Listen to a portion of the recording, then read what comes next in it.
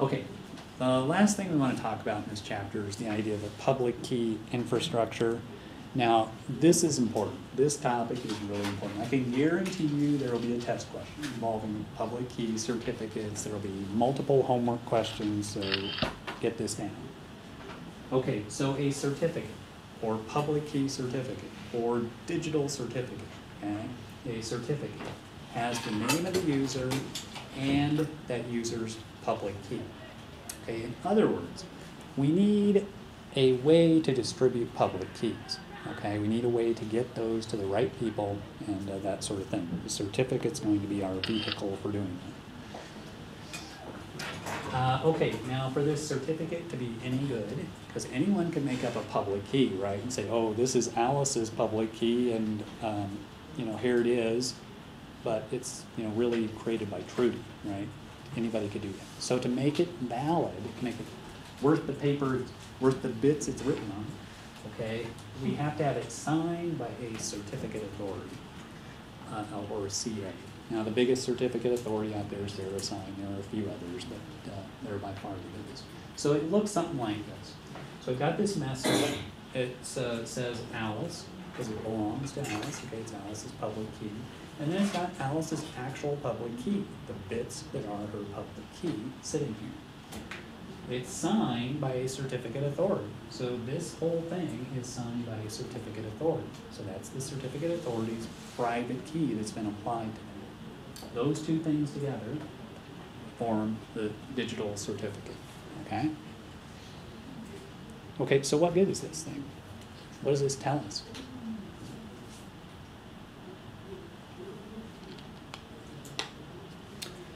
It's a public key, right? Okay, so when you get this thing, you're supposed to know Alice's public key. Now, why would you sign something? What's this business about being signed by the certificate authority? What good does that do us? Theoretically, the CA checks the identity of Alice when they give up. That's correct. Okay, now there's actually two things going on here. It's an integrity check, right? The signature provides an integrity check. You verify the signature, you check that it matches, that verifies the integrity so the public key is correct.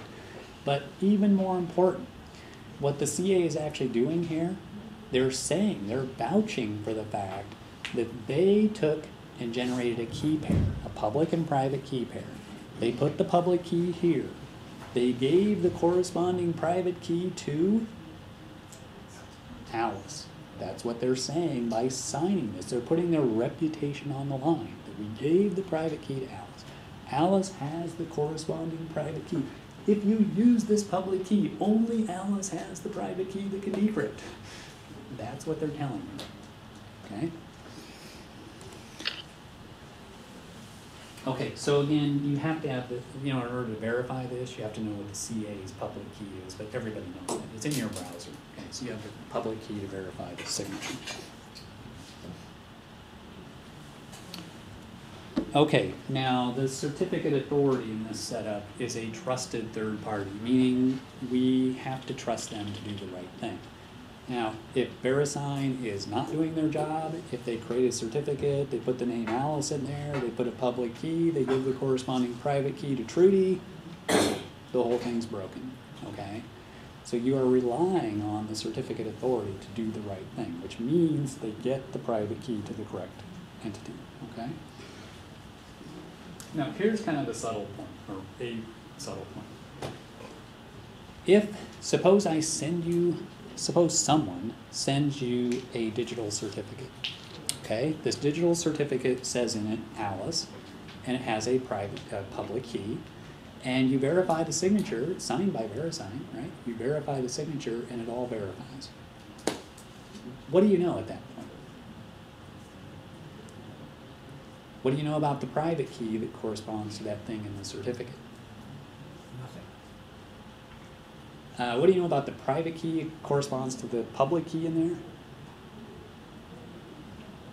Only one person has it. And who has it?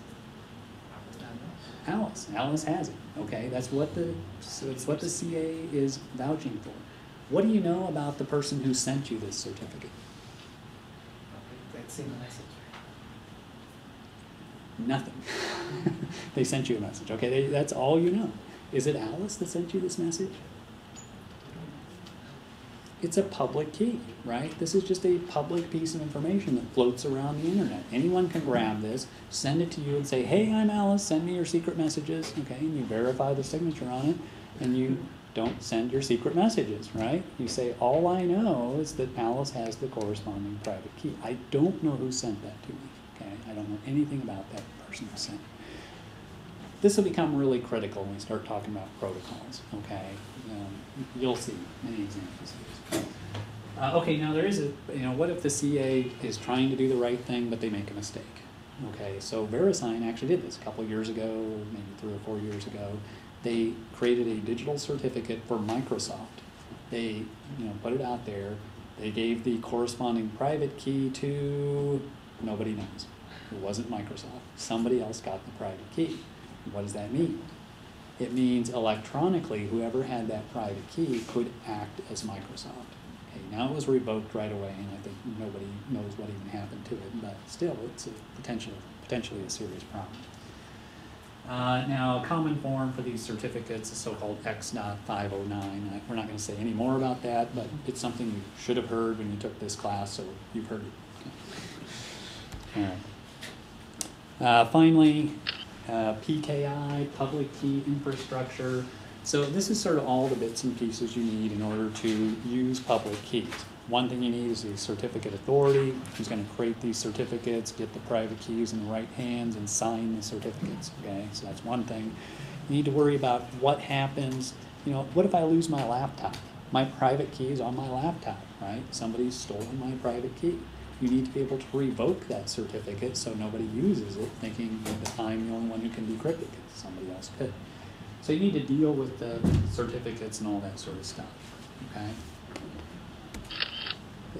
The thing that makes it kind of interesting with PKI is there's no real standard. There's kind of a general approach that's commonly used in practice and a couple others that get used a little bit. There's a lot of research. People look for better ways to do PKI all the time, but there's no general standard. So we'll mention some of the different approaches people use. Okay, so any questions? Yeah. Just looking at a broader picture, it looks to me like the certificate authority is a big weak link in this system. I mean, I've read too many spy novels, but if I had to have a mole in someplace, I know where I want it to be. Yeah, that's right. I mean, it would be nice if you could create a system where you didn't have to trust anybody. That would be the ideal. But, particularly, you'll see this when we talk about protocols. I mean, you just get stuck in a situation where you have to rely on somebody. Even if you're using symmetric keys, right? How do you share the symmetric keys? You sort of have to rely on somebody you trust to do it, right? So, yeah. Okay, yeah. So just to go back a slide real quickly. You can't verify the identity of the sender, but you at least know the message was originally encrypted by Alice, right? No, Alice has nothing to do with the creation of the certificate. Certificate is created by a certificate authority. The certificate authority gives the private key to Alice, and then you've got this certificate, which can go to anybody. It's a public key certificate, right? But if you sign something with that public key, then theoretically only Alice can read it, right? That's what you know. If you encrypt something with the public key in there, only Alice can decrypt it. That's right. Now we need to use that fact, and then when we talk about protocols, we'll use that fact to actually verify who sent it, to determine whether it really was Alice.